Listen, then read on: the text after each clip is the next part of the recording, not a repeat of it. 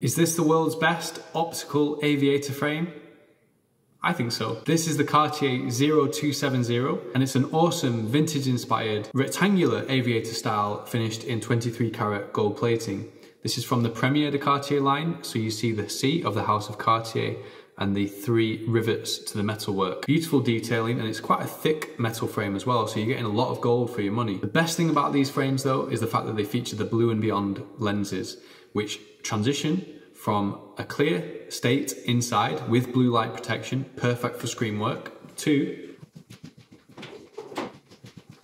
full sunglass lens outside, giving you complete versatility. Just watch how dark these are going to go in just a second.